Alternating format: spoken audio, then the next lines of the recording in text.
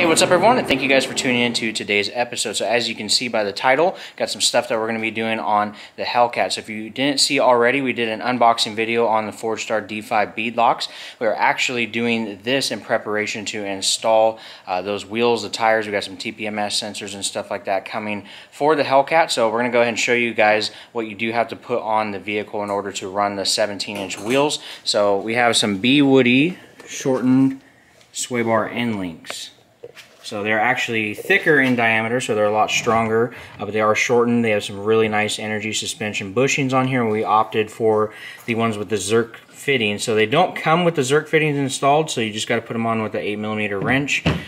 And we're going to go ahead and follow the instructions by Bwoody to install them. So we're just getting ready to jack the Hellcat up. We got the wheels chalked, and then we're going off to factory little puck points. So you can do this at your home. You don't need a 2-post lift. We do everything here in the garage. So we're going to go ahead and jack this thing up, take the wheels off, look at everything, and then we're going to start to remove the end links and do everything correctly. So go ahead and stay tuned throughout the video, and you'll see how these go on if you're looking to run 17-inch wheels on a Charger Hellcat.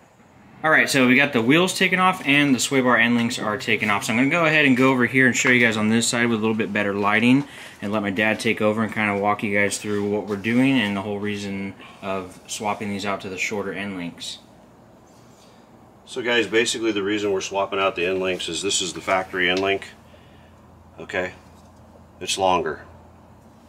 This is the Bwoody replacement. It's shorter by about an inch and a half center to center. It's also larger in diameter in the middle, so they're stronger. They have grease zerk fittings at either end so that you can grease them. The most important thing to note is you're going to need a 16 and a 15mm wrench to take these off. At the bottom, the bolt goes in from the rear end side of the car towards the brake caliper and the rotor. At the top, the bolt goes towards the shock. The most important part of this whole entire job is to take this anti-seize. You're going to squeeze it liberally all over this bushing. Both sides. Make sure you cover it very, very well. This is going to keep the rubber from binding the first time that sway bar starts going to work.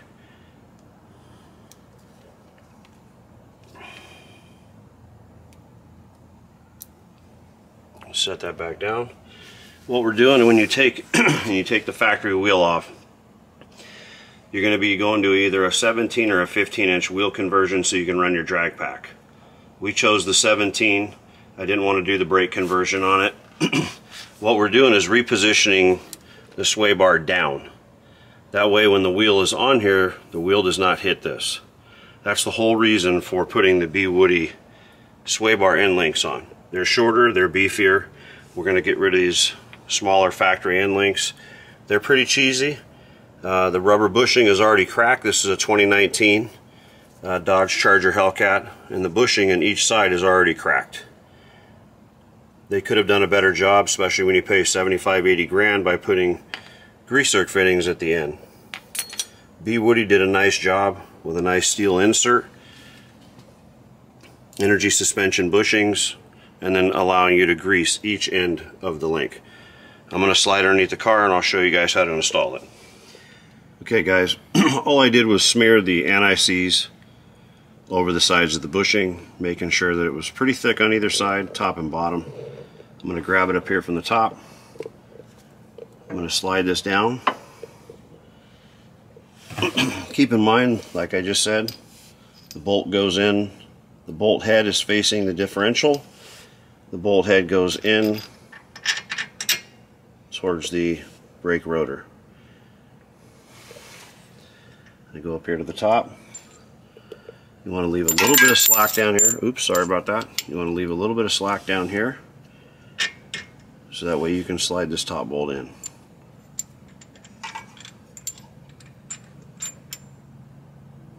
I'm going to go ahead and push this back together down here.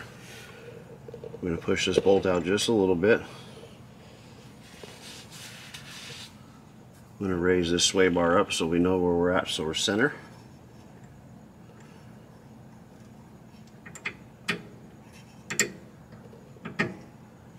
We're locked in top and bottom.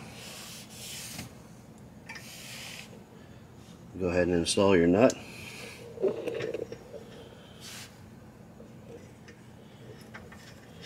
I am not using Loctite on this. The factory ones were not Loctited. I'm not Loctiting them.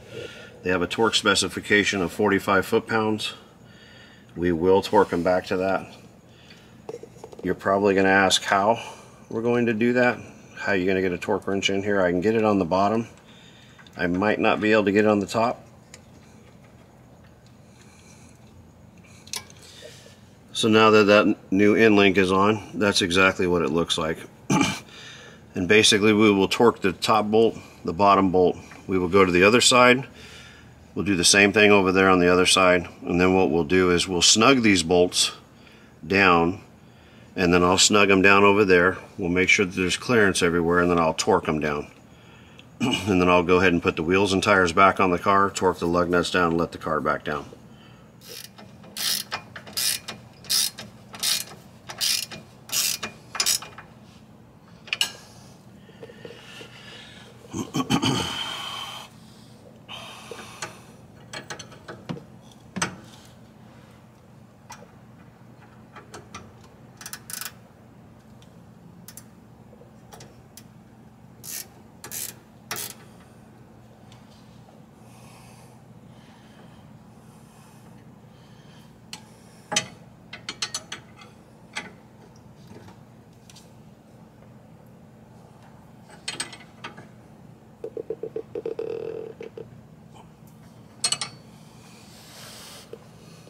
So here we are, we got both of the Bwoody end links installed on both sides of the car.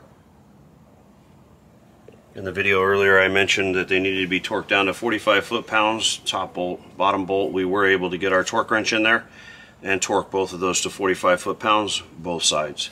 I'm going to go ahead and put the wheels back on. I'm going to install the lug nuts, tighten them up. I'm going to drop the car back down. We'll torque the wheels to the torque specification. Then I will crawl underneath the back side of the car and I will grease it with the load on the car.